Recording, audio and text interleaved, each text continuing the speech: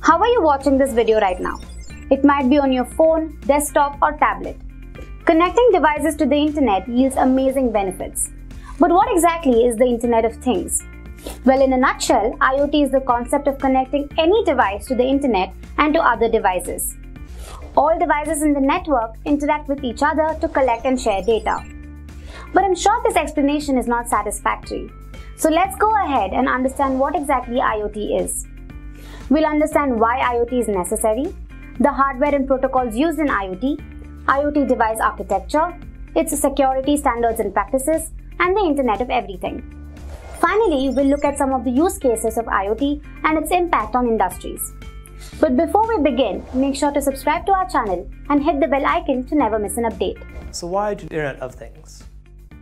As a learner, you should learn IoT, as it provides better scope for future data scientists, as well as provides for promising career opportunities. You can also build and manage your own IoT for your home. As a company executive, you should learn IoT, because it will help you measure everything in the business. You also get real-time metrics, actionable data, and better connectivity across industries. After completing this course, you should be able to explain the concept of Internet of Things comprehensively, describe hardware, software, and other connectivity building blocks of IoT, describe design considerations pertaining architecture, framework, and interoperability, explain the security considerations with IoT pertaining to vulnerabilities, explain Industry 4.0, Internet of Everything, and social IoT, and finally, describe IoT framework in enterprises.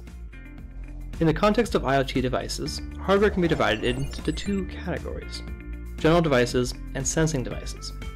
The general devices do the embedded processing and connectivity for the platforms. They are connected either by wired network or wireless interfaces. They are the main component for data collection and information processing. The current home appliances are a classic example of such devices that are controlled by a sensor. These sensors help solve common problems. Apart from sensors, actuators are another important device in IoT that performs similar functions with different capabilities. They work as interface between sensors and machines and collect various information like humidity and light intensity.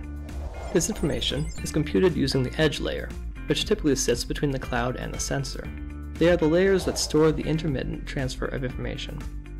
Finally, the back-end server of the cloud processes this information. Both the sensors and actuators are the chief components of IoT. The sensors measure temperature, humidity, light intensity, and other key parameters of home environment. The second most crucial aspect of IoT is device management platforms, or DMPs. The DMPs, as they are shortly called, are the platforms through which the assets interact with the software layer through network gateways. DMPs come with various functionalities, which include firmware upgrades, security patching, and reporting of metrics. They also help develop alert mechanism for industrial equipment with more open source OS like Arduino. Overall, it is an important aspect of the management of the device penetration. Connectivity blocks. Connectivity blocks collectively is considered as the backbone of an IoT setup. There are various connectivity layers like USB, CAN protocols, and Modbus. The next generation protocols of Wi-Fi are LoRa and Zigbee. They can interface with any application or modules, a small device embedded in an object. The entire landscape is called gateway architecture. The various ports are 232.485 from USB. They come with gateway architecture. The device interface is important for the data transfer and enables digital transformation with third-party applications and systems. Communication protocols and standards. Let us try to understand the various communication protocols available to set up an IoT. The first is the satellite. This enables a cell phone communication through an antenna situated within 10 to 15 miles. They have a stable and universal connection. The second is the Wi-Fi, and is based on 5 GHz frequencies. It provides internet access within a certain range and are an affordable option. It has well-protected protocols. The third is the radio frequency. It is the easiest form of communication. A few examples are Zigbee and Z-Wave, which use low-power RF radio. It consumes low energy, which is very advantageous. It is relatively simple to configure. The fourth in this list is the RFID. It uses wireless electromagnetic fields to identify sensors and objects. The good thing about it is that it does not require power. The fifth is Bluetooth, which is useful for short-term and short-distance data exchange. It is present in every smartphone and has sensors. The final one is Near-Field Communication, or NFC. It uses electromagnetic induction and loop antennas. It comes with encryption and has low-speed communication and is used for short-range data exchange. Future of IoT connectivity. IoT connectivity is the future, the launch of new technologies like 5G. The 5G with low latency and higher throughput will increase the penetration of IoT. 5G cellular technology is supported by the network for virtualization. Even for the common use case, such as for a tea vendor, real-time predictive analytics can be available. So, overall, the delivery time is reduced with IoT.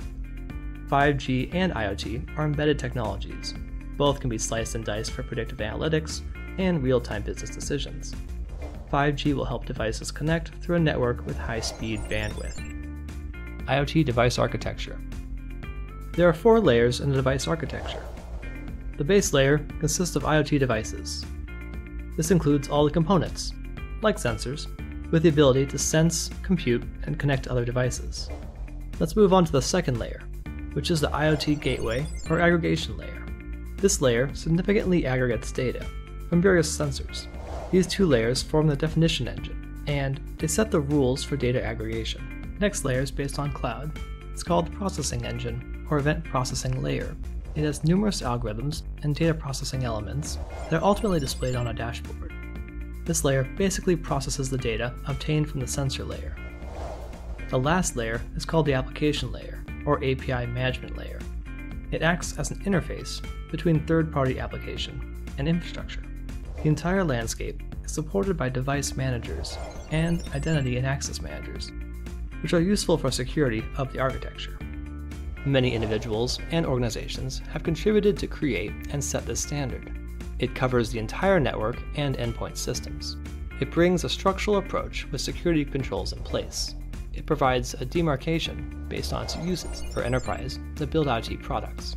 This standard has 85 detailed recommendations and a structured approach that can fit into any IoT ecosystem. It has a flexible framework addressing the diversity of the technology aligned to the regulation. It also has risk modeling capabilities for any organization to choose from, including endpoint ecosystems.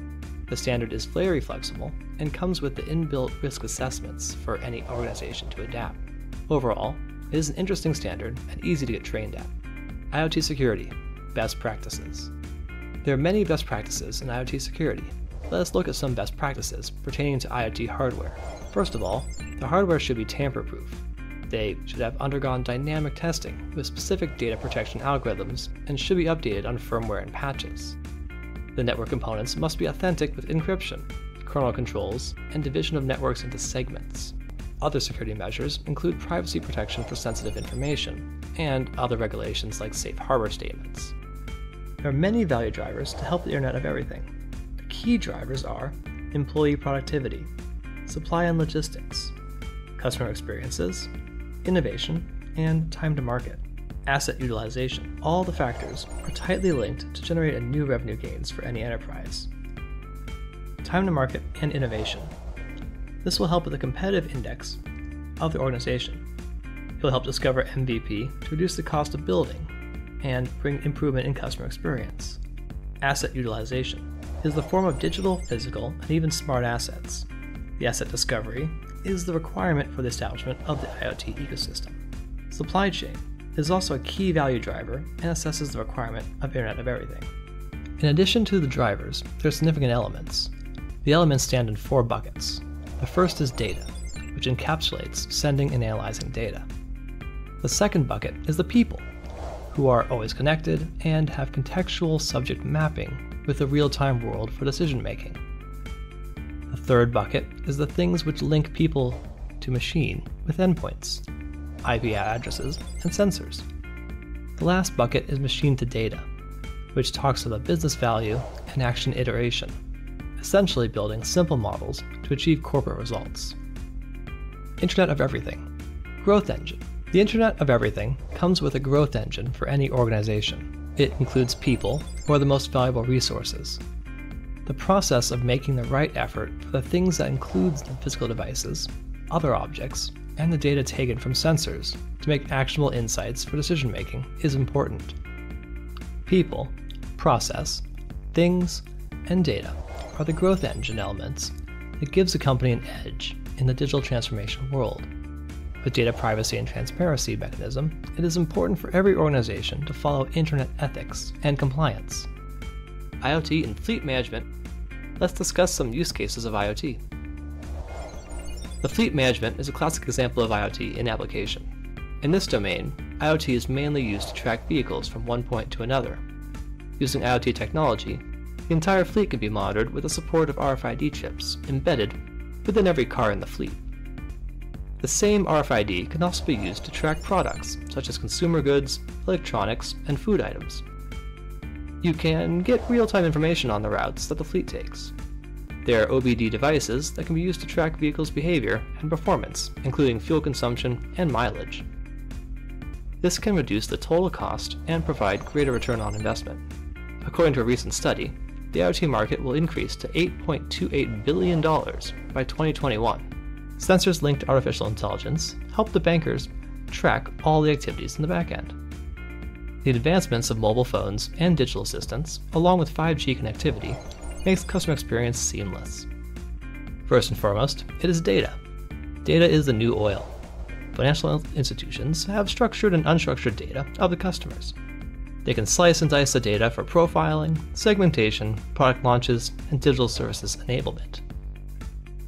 The data can create a large economic drive and give rise to new business models like NFC banking, digital assistance banking, and social media banking. With this transformation, Internet of Things provides a competitive advantage to the banking, insurance, and financial services, while the end goal remains to help customers save money and give a bundle offer. Let's understand how IoT revolutionizes various industries. With the advent of the Internet of Things, there are many industries experiencing digital transformation, such as financial services, healthcare, manufacturing, communications, energy, retail, and transportation. IoT has initiated changes at all levels: user, infrastructure, and large-scale applications. Analytics with real-time dashboard and IoT support allows informed decision-making for businesses. This also means that IoT is introducing a new revenue model for enterprises around the world. So that is it for this video. If you found it interesting, make sure to like and share it. Thank you for watching, keep learning, and stay tuned to Simplilearn.